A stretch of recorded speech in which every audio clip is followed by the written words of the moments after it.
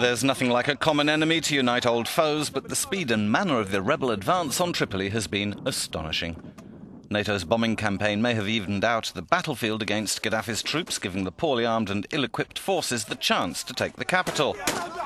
But only last month, divisions in disarray threatened to rip the rebels apart.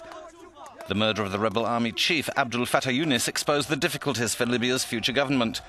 The former right-hand man to Gaddafi was a high-profile defector. There are continuing claims he maintained ties with the regime, and his alleged assassination by Islamic militants is still under investigation.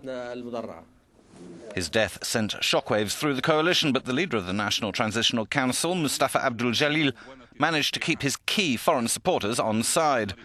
More than 30 governments have recognized the NTC as the legitimate power in Libya, but since General Younis's death, Jalil has sacked the cabinet and not assembled another, a subject that's caused further friction with tribal leaders.